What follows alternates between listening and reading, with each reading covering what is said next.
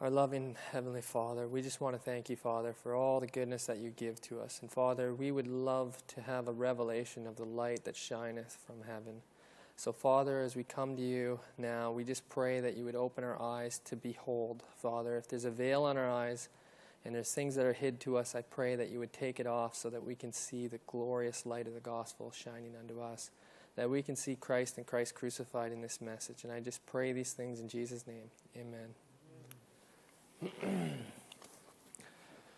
Okay, so this message is going to be about light from heaven that was rejected. It has to do with the covenant issue. It's a historical presentation, and I know our messenger once said that we have nothing to fear for the future, except we shall forget the way that the Lord has led us in the past. And I believe that there's some teachings that have happened in the past that have been rejected for the most part, and a lot of people think that they've accepted them, and I just want to look at part of this message that was rejected for a large part. Now, let's just examine this quote from Ellen White. It's from Testimonies to Ministers 91 and 92. And it says, "The Lord in his great mercy sent a most precious message to his people through elders Wagner and Jones. This message was to bring more prominently before the world the uplifted Savior, the sacrifice for the sins of the whole world. It presented justification through faith in the surety. It invited the people to receive the righteousness of Christ, which is made manifest in obedience to all the commandments of God. Many had lost sight of Jesus. They needed to have their eyes directed to his divine person, his merits, and his changeless love for the human family. All power is given into his hands that he may dispense rich gifts unto men, imparting the priceless gift of his own righteousness to the helpless human agent. This is the message that God commanded to be given to the world.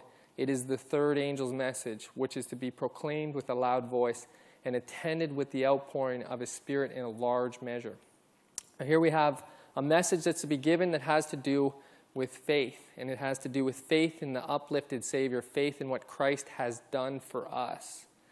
Okay, so shortly after Uriah Smith had sent a letter to Ellen White, there was a vision that was given to Ellen White, and this light came from heaven.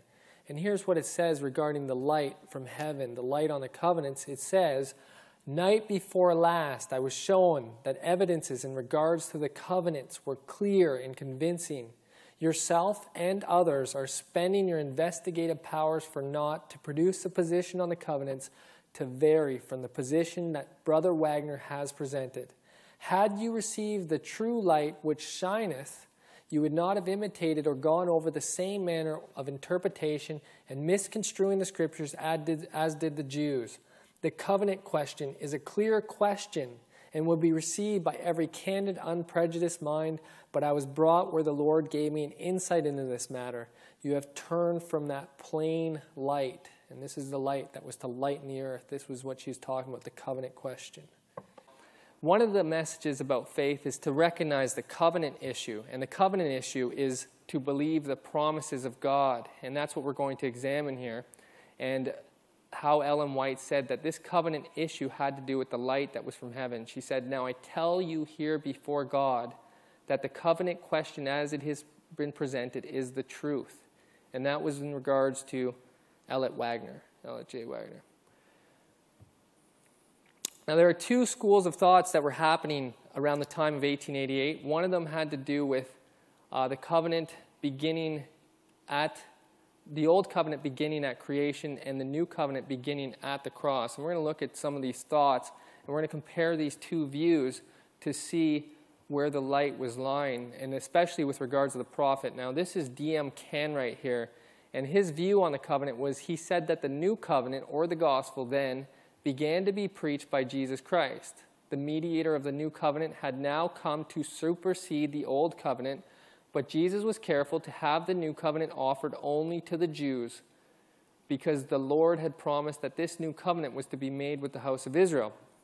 Now here he says that the covenant was only made after Jesus Christ. It was only began to be preached at the time of Jesus Christ. So I have drawn a little diagram here so everybody can see. And we have the central piece here, which is the cross. And what he's saying here is that the new covenant began to be preached here. Now we're going to look at what Elliot Wagner preached, and we're going to compare the two. Let's first look at another quote from Brother Uriah Smith. And here's what Uriah Smith said. He said very similar to what D.M. Canwright said. He said, "The conclusion is therefore clear that these two covenants embody two grand divisions of the work which heaven has undertaken for human redemption, and cover two especial dispensations devoted to the development of this work." And again, he says, one dispensation, one covenant here, one dispensation, one covenant here, saying that the covenants are dispensational and they only apply to certain periods of time. The old covenant was before the cross, is what he's saying. The new covenant only applies to those after the cross. Now, here's what Ellen White said in Patriarchs and Prophets, and I'll just give a brief quote. We're going to look at a little bit more of what she has to say on this issue, but she says that the covenant of grace was first made with man in Eden. And that goes right back to Adam. That goes a little further than the cross. And so I have the cross here as the central piece, and I have the light shining back both ways. And that's what I've done here with this diagram, to show that the cross is what ratified this covenant, but it did not begin at that point. It began back at man in Eden. And we're going to look at this a little bit more as we continue. Now here's what Elliot J. Wagner said.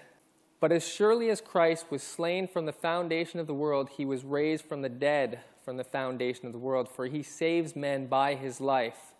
Therefore, the Christian dispensation began for man as soon at least as the fall. There are indeed two dispensations, a dispensation of sin and death and a dispensation of righteousness and life. But these two dispensations have ran parallel from the fall. God deals with men as individuals and not as nations, nor according to the century in which they live. No matter what the period of the world's history, a man can at any time pass from the old dispensation into the new. It is when men know Christ after the Spirit that old things are passed away and all things become new. But Moses endured as seeing him who is invisible, and therefore Moses was in the new dispensation." And so here we have two covenants that run parallel from the beginning of the world. The old covenant or old dispensation and the new dispensation. Both of them have access to the very life of Christ from the foundation of the world, the life that endured the cross. The only way that a man can ever overcome sin is by that life. And without that life giving the power all the way back to here, a man could never have victory in his life. He had to have faith in Christ and Christ crucified. And that's the central point of this message. Now, let's look at the scriptures a little bit. We'll go to Deuteronomy 5, verse 2 and 3. And I just want us to notice in the scriptures that these two covenants are actually in the scriptures. One covenant was actually made with Abraham, and we're going to look at the Abrahamic covenant in a second. But I want us to notice something that God did on Mount Sinai. Deuteronomy 5, verse 2 and 3. Now it says, "The Lord our God made a covenant with us in Horeb." That's at Mount Sinai, and that's right here. "He made a covenant with us in Horeb. The Lord made not this covenant with our fathers, but with us, even us, who are all of us alive this day." Now you notice in verse 3 it says the Lord made not this covenant with our fathers. So therefore there's two covenants here. There's the covenant with the fathers, which is the covenant with Abraham, and the covenant that they made at Mount Sinai. There are two covenants, and both of them are here. And I want to notice that one is the old covenant, the one at Mount Sinai, and the one is the new covenant, the one with Abraham. Both of these are running parallel from the fall. Now let's go to Galatians chapter 3. Galatians 3, 16 and 17. Just to get an overview, we'll just do a quick overview on these two covenants from the scriptures.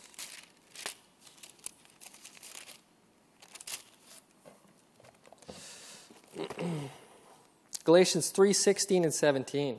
It says, regarding this covenant, actually I'll read verse 15 as well. "Brethren, I speak after the manner of men, though it be but a man's covenant, yet it be confirmed.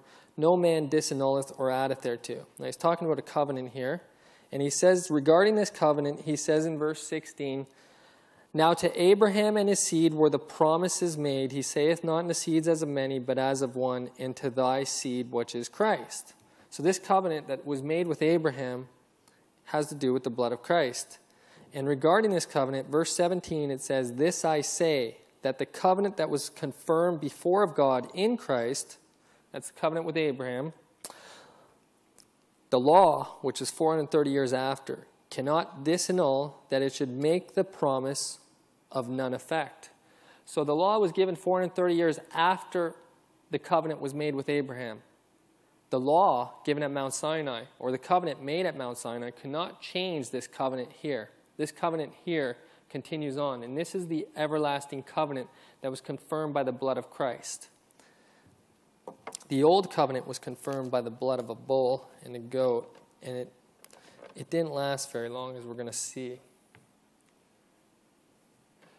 Now, there was a covenant made at Mount Sinai. I'd just like to briefly look at these two covenants again. One covenant is based on better promises. That's a covenant that was made with Abraham. And there's another covenant that had problems or fault with the promises. Fault was found with the promises. Now it says in Hebrews 8, 6-8, "But now hath he obtained a more excellent ministry, by how much also is he the mediator of a better covenant, which was established upon better promises. For if that first covenant had been faultless, then should no place have been sought for the second." Now here we have a problem. One covenant has better promises, so obviously the other covenant doesn't have as good of promises. It has worser promises, I would say. And it says there's a fault found with the covenant that was made at Mount Sinai. So the other covenant had to be established afterwards. Now here's what it says. "For finding fault with them, he saith, Behold, the days come, saith the Lord, when I will make a new covenant with the house of Israel and with the house of Judah." Now where was the fault found? Was the fault found in the promises of God? God's promises don't have fault, do they? But there was a fault found, and that first covenant had a fault. The fault was in the people, because the people made their own promise. The other covenant is based on the promises of God, and the promises of God are not faulty, they're perfect. Exodus 19, verse 6-8. Let's go to Exodus 19. And look at these promises that were made. Now here's what God says. He says, God gives them a lot of promises here. He says, "Ye shall be unto me a kingdom of priests and a holy nation.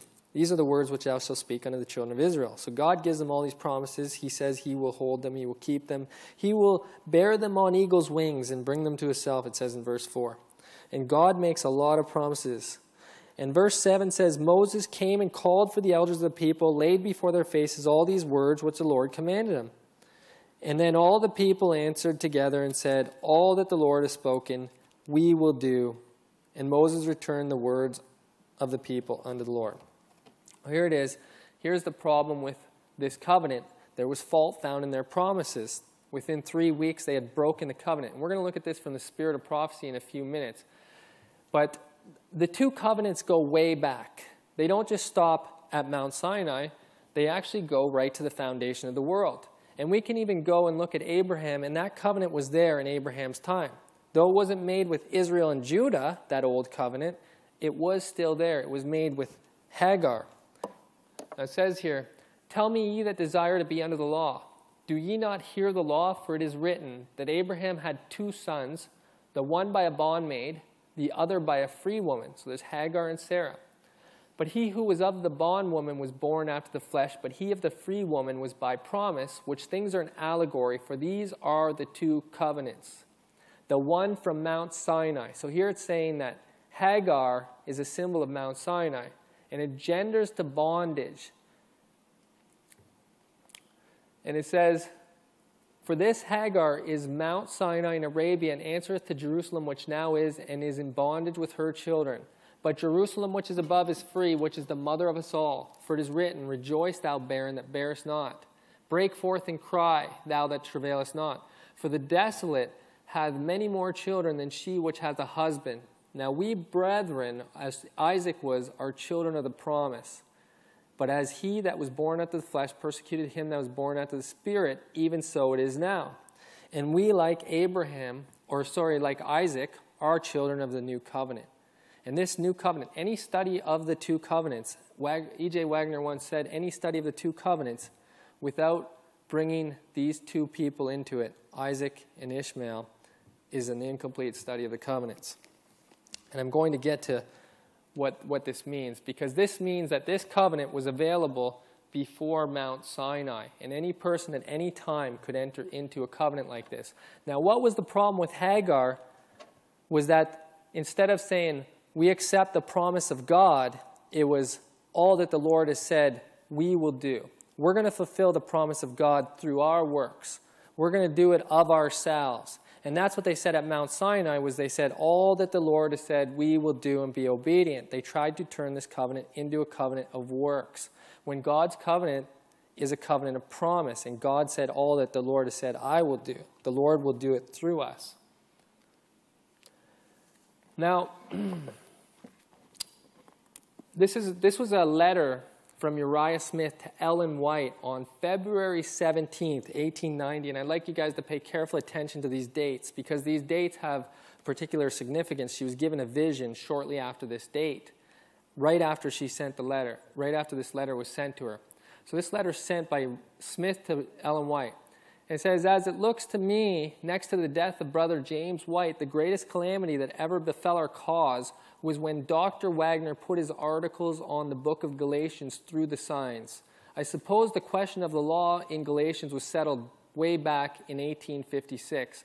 I was surprised at the articles because they seemed to me then, and still seem to me, to contradict so directly what you wrote to J.H. Wagner.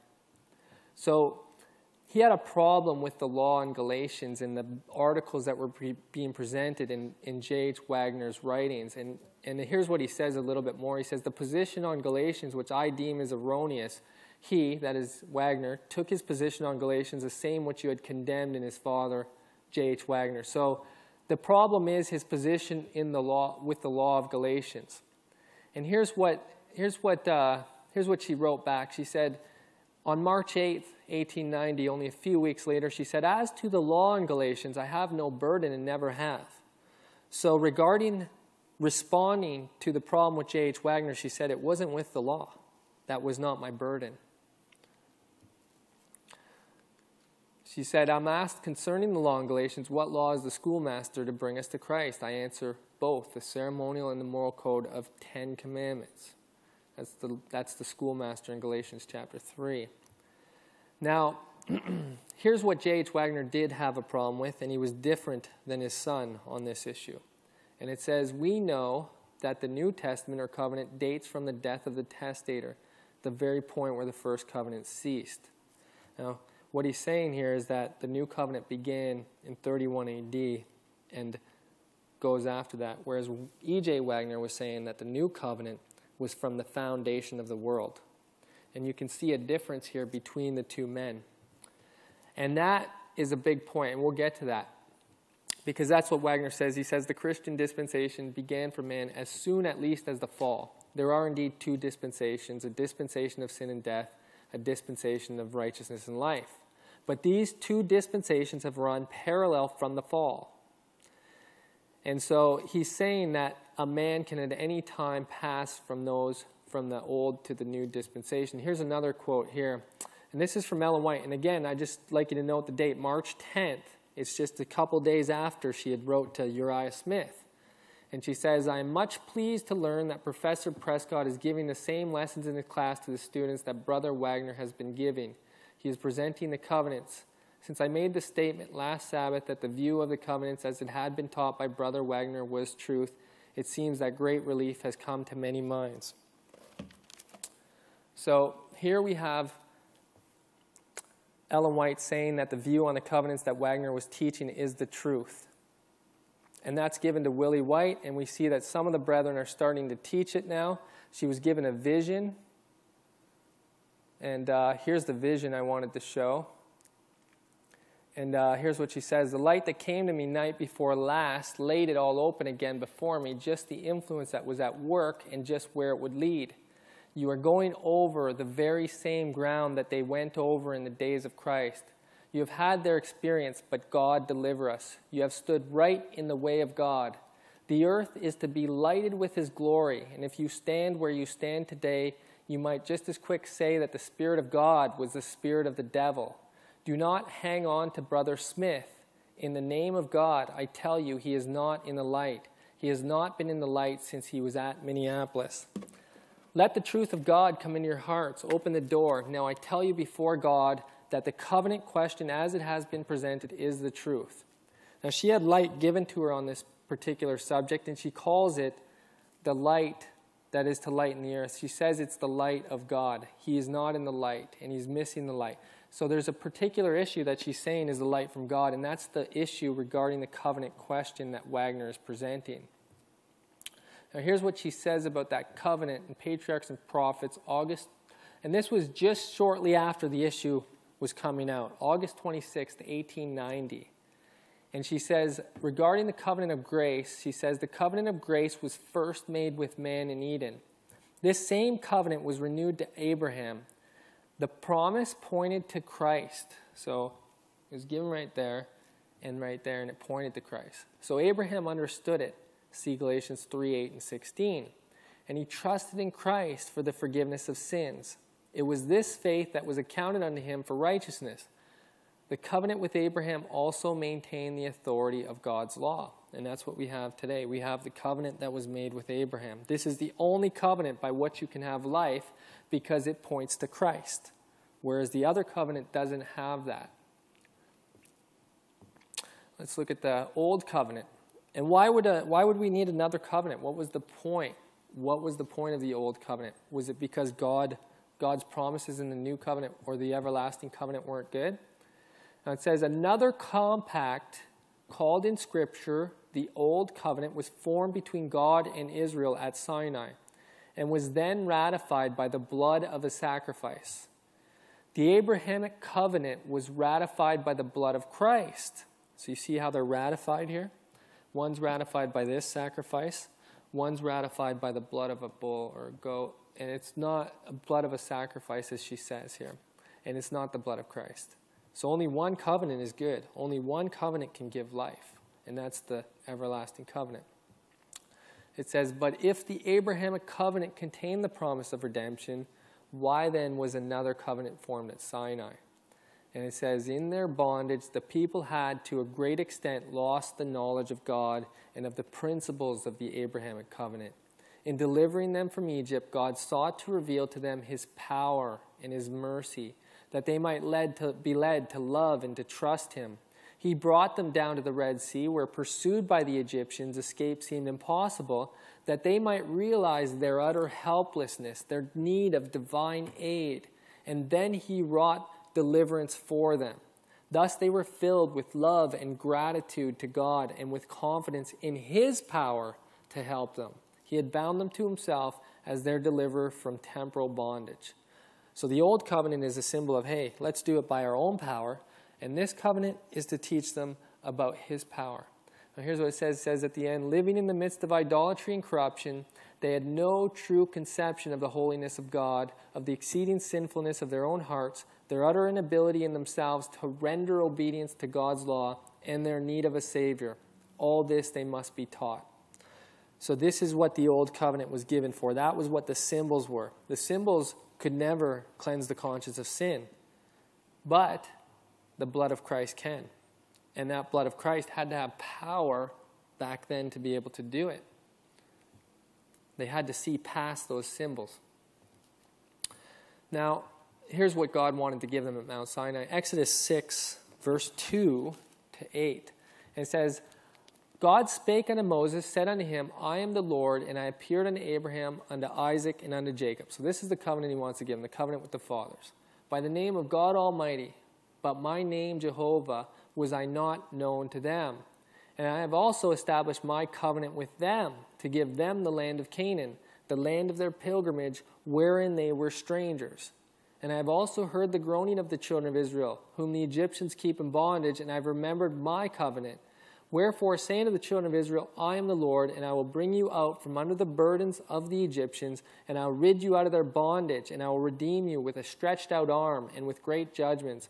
And I will take you to me for a people, and I will be to you a God, and you shall know that I am the Lord your God, which bringeth you out from under the burdens of the Egyptians, and I will bring you in unto the land concerning which I did swear to give it to Abraham, to Isaac, and Jacob. I will give it to you for an heritage. Or I will be your God, and you shall be my people. And he promised it to Abraham, Isaac, and Jacob. And when will they receive that land? It's at the second coming, because they're all in the grave at this point, right? So it's pointing to the second coming as saying, this is the land that I promised to you. It's pointing to the promise to come. Exodus 24:7. It says, here's the problem again, in Patriarchs and Prophets also, 371, 372, and here's what she said regarding their promise, that promise that he found fault in. It says, God brought them to Sinai. He manifested his glory. He gave them his law with the promise of great blessing on condition of obedience. So he's giving them the promise. If you will obey my voice indeed and keep my covenant, then you shall be unto me a kingdom of priests and a holy nation. The people did not realize the sinfulness of their own hearts, and that without Christ it was impossible for them to keep God's law, and they readily entered into covenant with God. Feeling that they were able to establish their own righteousness, they declared all that the Lord has said, we will do and be obedient. Exodus 24:7. So here we have the problem.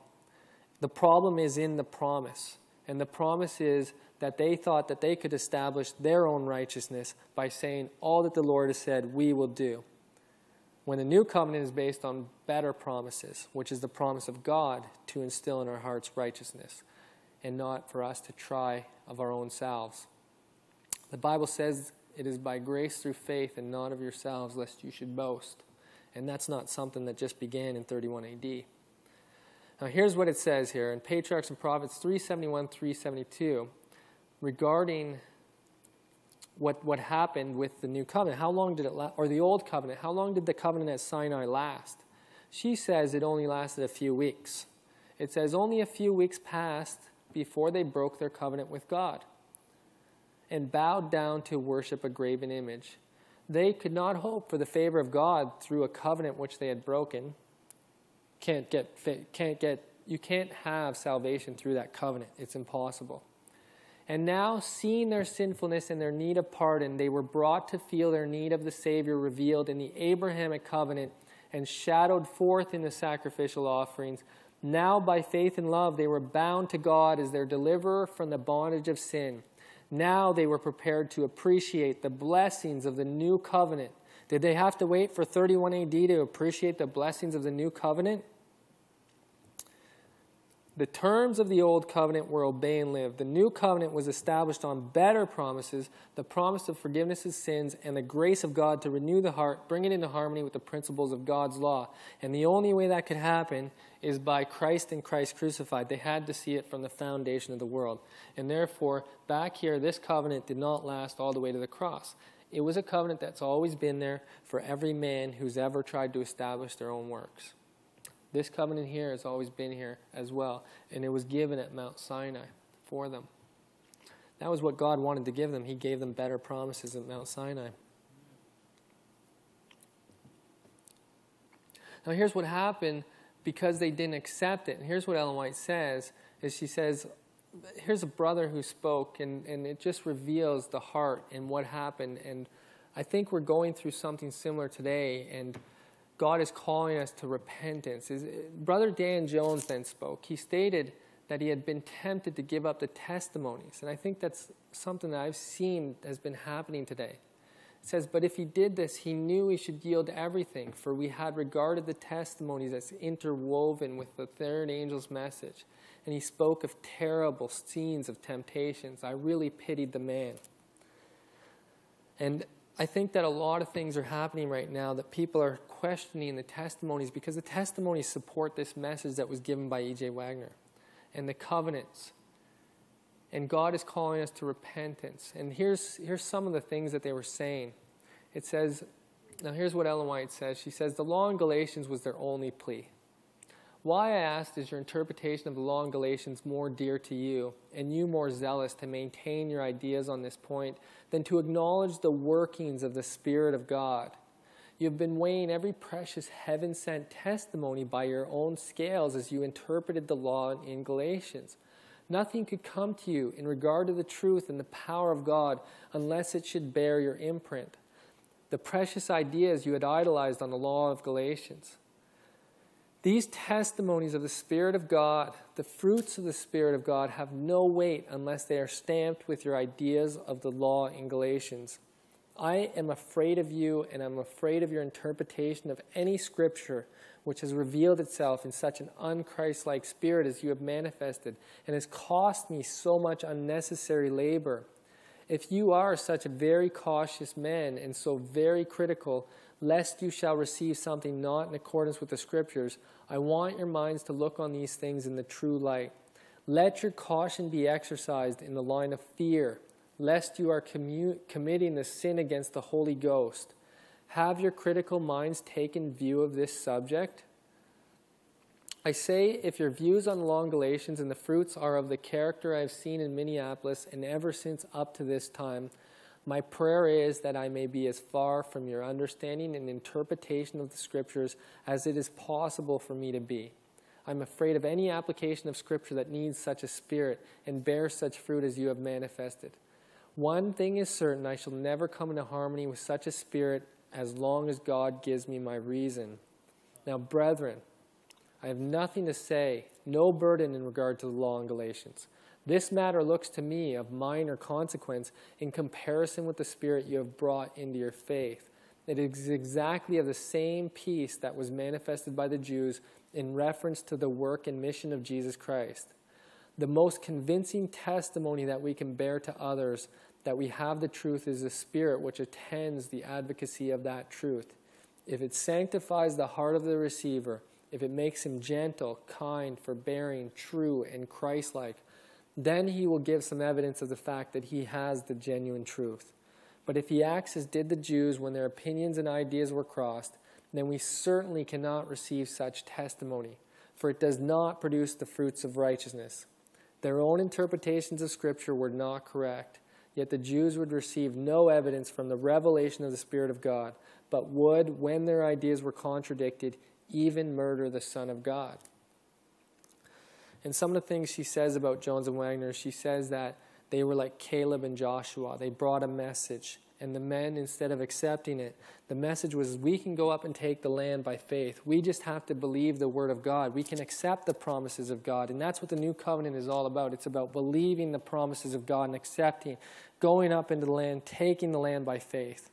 And that's what these men came to bring. And I believe that if we fail to understand that this points back here, that it puts doubt on the promises. It says in the Bible, when God made promise to Abraham, he could swear by no greater. And it was from a God who cannot lie. So therefore, we can trust the promise of God just as Abraham could. Abraham did not have to check himself. He did not have to doubt the promises of God. Abraham believed the promise of God. When God said, I'm going to give my son for you, he accepted it. When God said, I'm going to fulfill the promise through Sarah, he accepted it. When he didn't accept it, that was when he fell. And so here he learned trust in the promises of God. Those are the two covenants.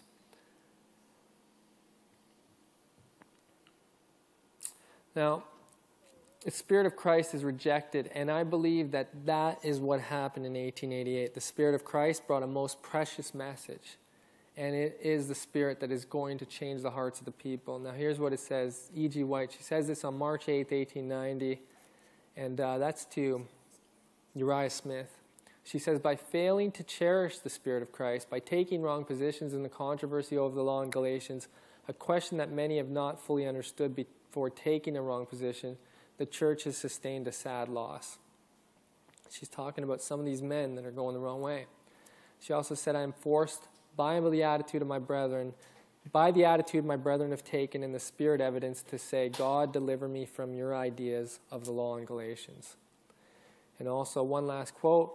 the Lord's work needed every jot and tittle of experience that he had given Elder Butler and Elder Smith, but they have taken their own course in some things, irrespective of the light God has given. And that's a letter to Stephen Haskell. And so the brethren are being called to this light, and this light is the light of the 1888 message, and this is the covenant message. And if we misunderstand all the light that's been given, and we misunderstand what was given before the cross, that these covenants don't just begin at Mount Sinai, or they don't just begin with Abraham, or they don't just begin at the cross, and we understand that these covenants go from creation, both of them parallel to each other, and we understand that the power of this cross is the power of the everlasting covenant, the blood of the everlasting covenant. We can be saved from our sins, and we need to accept this by faith. This is what God is calling us to. And that's all I want to say. Let's have a prayer.